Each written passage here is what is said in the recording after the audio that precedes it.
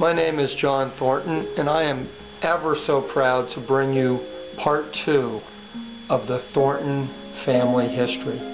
As many of you are already quite well aware, the Thornton name and the American flag have a long and proud connection. But our ancestors originally came from England, of all places. Indeed, the name Thornton has a curious English history. At one point, apparently, there were members of our family who were actually poor, and they lived in these little villages in thorny areas of the English heath. These villages were known as Thorntons, and eventually the word Thorntown was abbreviated to Thornton, hence our name.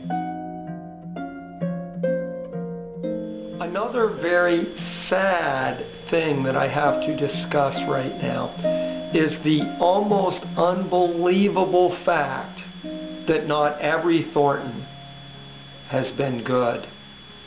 Indeed, tonight's history lesson on Vicomte Henri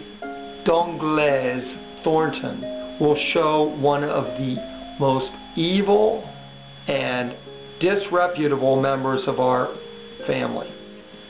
We will learn tonight how Henri treated a Jewish friend of his with merciless cruelty. I hope you find tonight's show entertaining and informative. Never let it be said that we Thorntons are perfect.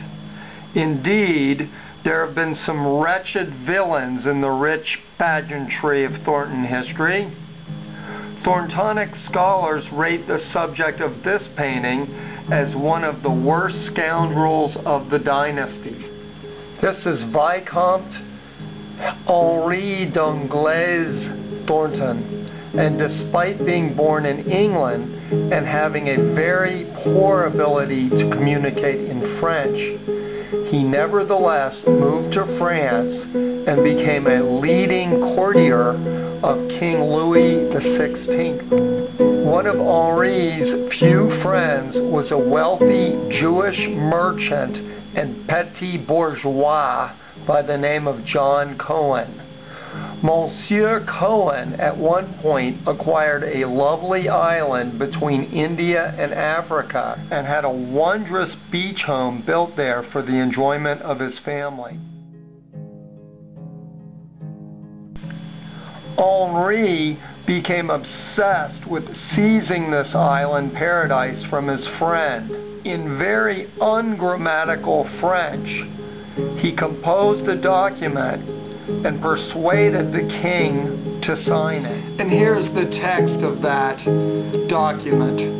Parce que le Juif Cohen n'aime pas le Christ, toutes ces choses doivent aller au mon bon ami Henri Thornton.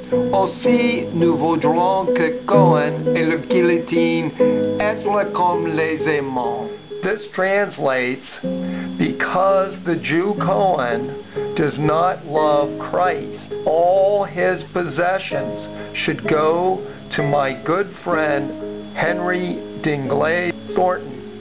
Also, we would wish that Cohen and the guillotine become like lovers.